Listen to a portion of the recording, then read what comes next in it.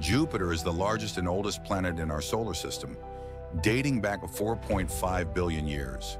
This immense gas giant is made of the same elements as a star, but never grew massive enough to ignite. Its swirling gases and liquids create colorful cloud bands in the iconic Great Red Spot, a colossal anticyclone storm raging for centuries. Once large enough to fit 3 Earths, it now fits just over 1. Scientists noticed it's shrinking and becoming rounder.